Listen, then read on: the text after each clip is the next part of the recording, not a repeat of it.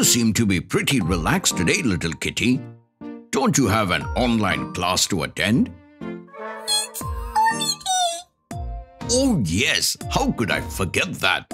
It's that time of the year again, as the holiday season is back.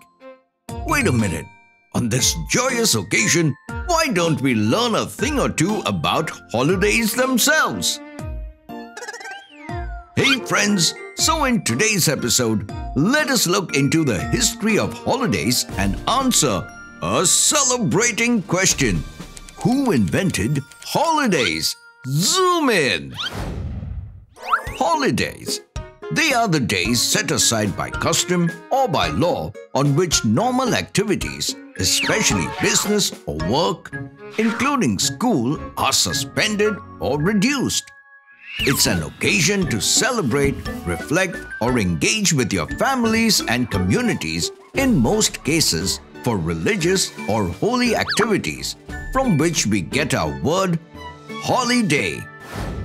But you'll be surprised to know, in the Middle Ages, there were no holidays in the modern sense, as people continued to go to work, war, or on pilgrimages. Which makes us wonder, where did the first modern-day version of the holiday come from?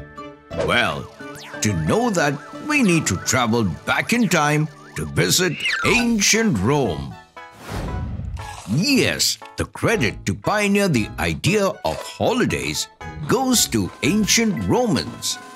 When they were not busy conquering the world, they would spend their time celebrating the religious feasts by honoring their deities, organizing games, resting, and traveling for pleasure.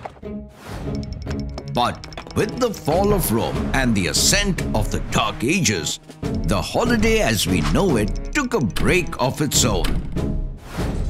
With the rise of Viking raiders, the constant threat of battles, combined with unsafe travel routes, made it difficult for most Europeans to venture beyond their regions. The most distant they ever traveled was to their neighboring village to celebrate the occasional wedding or holy day. Then as time progressed, only the rich could afford to travel safely, with groups of soldiers protecting them.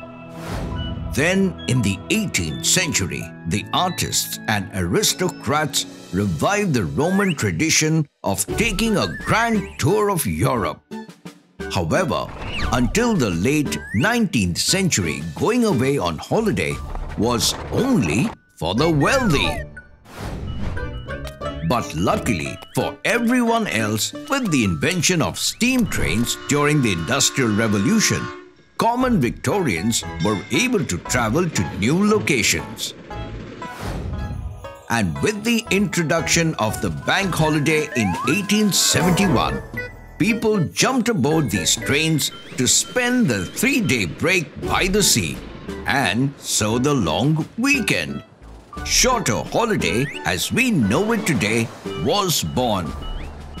However, even at the end of the 19th century, most people had no paid holidays except bank holidays.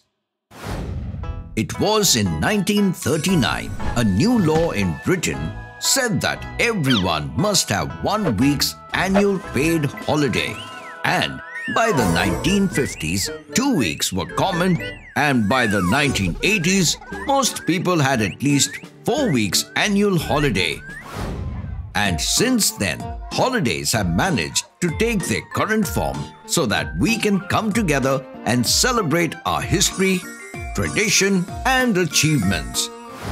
Trivia time! Did you know January 1st is a day off all over the world? Also, Iran has the most public holidays of any country in the world, with 27 days in 2021. Hope you learned something fun today. Until next time, I wish you a Merry Christmas and a Happy New Year. Enjoy your vacation, my dear friends. Oh, sorry, Kitty. we can't go for a vacation this time due to Omicron.